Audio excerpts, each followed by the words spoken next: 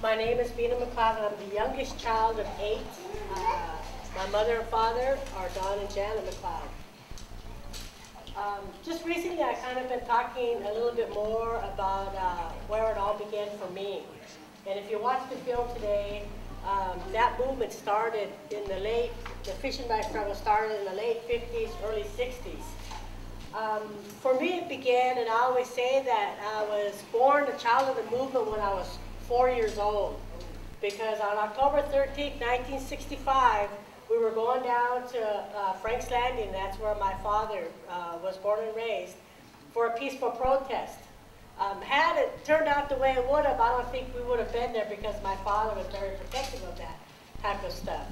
But on October 13th, 1965, we're standing there, and most of us are women and children, and I go on what I remember, because I don't remember anything beyond this moment, but I remember watching my brother, he was there, and my other brother, and my father, and a cameraman go out on a canoe. And the way that the Nisqually River grows, it grows over the trees grow over the river like that. And as we were standing there and the canoe went out, the game wardens came out from the brush, from underneath the water and the brush and all over. And they began beating all of the people there, which were mainly women and children. And so I was 4 years old at that time. And so when I always reflect on that time, my life changed from that moment on. It totally changed on the person that I would become and how I would live my life. And the sacrifices made by my mother, you know, when we look back and we talk, yes, about Janet McCloud, she was a strong Native woman. But there was a reason why she took that stand. There was a reason why she stood up and said, this isn't going to happen. And that was because of my father. She loved my father so tremendously, and he was the fisherman. And when she moved to his community, and she says, well, they used to come into the homes of the Native people there and say, well, we got a generic search warrant, so we're going to check your freezer and your refrigerator to see if you have any wild game or fish. And my mom was standing there one day, she says, well, is that legal? And they says, well, yes, it's just, you know, it's just a generic search warrant we use. And she began to think about that, you know, and think about it. She began to study and study those type of things to realize that they were wrong. But the real awakening came, my brother tells the story, the real awakening came when my father actually went to World War II. And he was in Japan and around that area, and he was on the ship where the treaty was signed. And he said, hey, we have treaties, you know. So he came home, and together they began to research that. And so the involvement of my parents came to fruition. And I'm always thankful. I'm always thankful for that moment, because anywhere I travel in Indian country, and anywhere I go around this world, the first thing they ask is, did you bring fish? Did you bring smoked fish? But you couldn't ask that question to us had that stand not taken place back in 1965. Right. You know, you couldn't say, you got fish. And so whenever I'm partaking in smoking the fish, or helping my brother, or we're helping each other to do this, and we share it with the people wherever we travel, I think about that day, and I give a little thanks to those people who sacrificed their families, some of them their lives, that we might partake in that. And we always laugh because we had to learn that. And sometimes I'll be talking amongst my siblings, and I'll say, and we'll listen to people talking about their tradition or the way of life.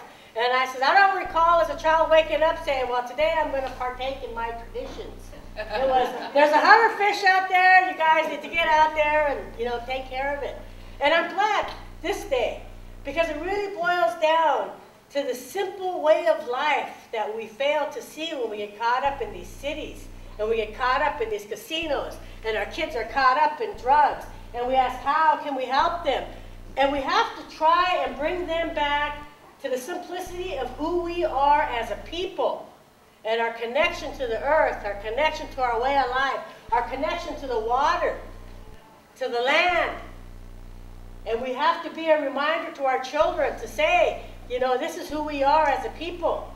Because we find out, I'm finding out, and I know it's been prophesied by my elders, that the casinos will be the final stage for our people. It will be the downfall of our people.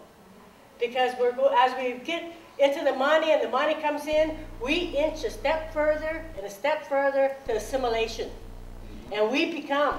And so when you look in the communities, and it's ironic because we don't understand our history, the oppressed have become the oppressor. And so you're looking at that and you're saying, wait, now we have to battle this within our own communities. Yeah. And our children. And they lie in wait because these casinos, they make big payouts to these kids. And you can guarantee that he's already into that drug dealer. That's the first place he goes when he gets his money. And they tell us, and they fear, I don't want to get my money.